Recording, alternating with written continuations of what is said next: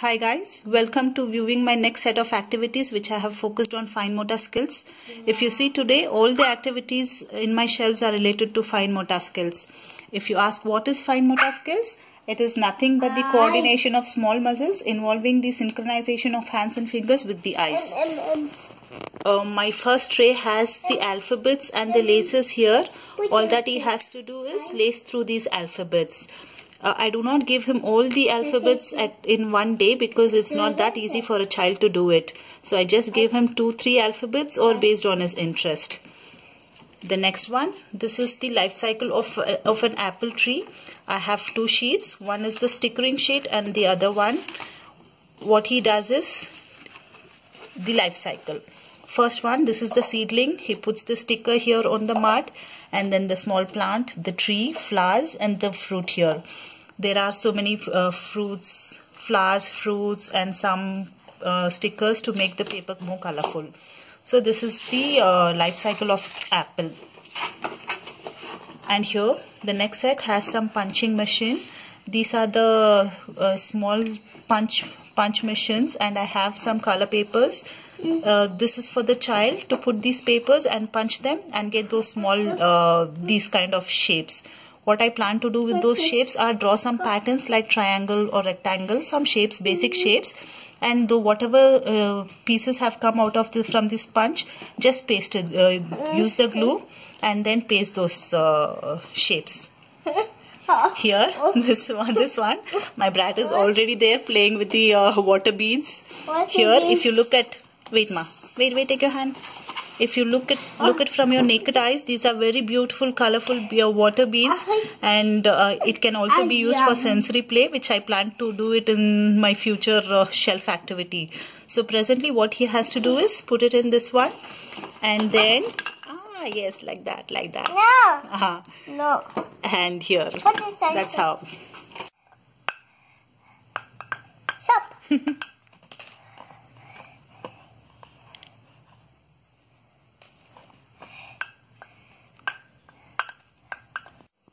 This tray has some pipe cleaners and some beads. What he has to do is each color will go into a pipe. So finally when he is done, he could actually count the numbers from 1 to 10.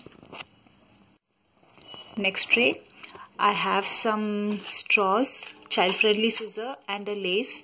What he has to do is cut these straws into small pieces and make a garland through these lace. Next set, this is the color paper that I have laminated. Here are the paper clips or the jump clips. He has already done a few. I didn't want to remove because it was his hard work.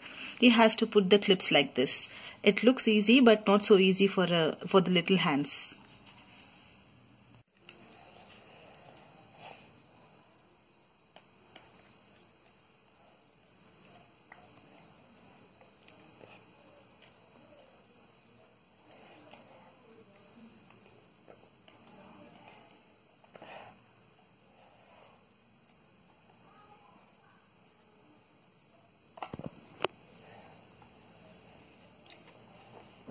You should hold like this.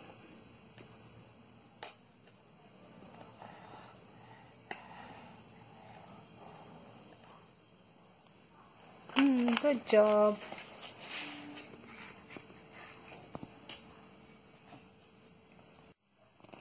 Next tray.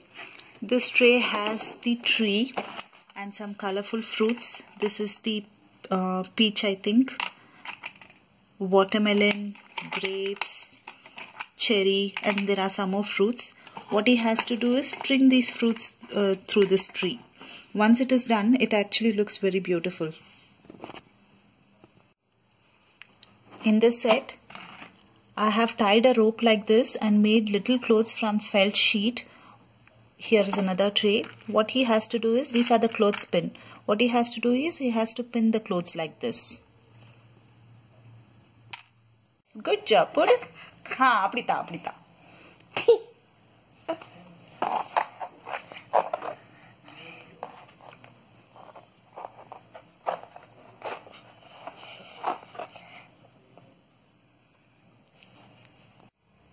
Next tray has an activity pad with the scissor.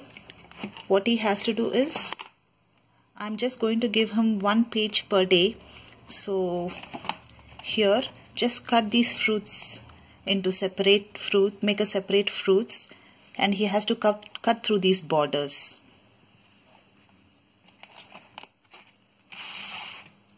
Next comes our cobbler bench.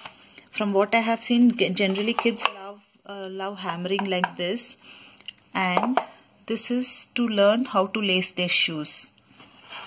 Pretty easy one. Last activity for the day. This is the paper roll that I got it from my kitchen. I have used it for the activity, and here are some rubber bands. He has to put the rubber bands through this roll.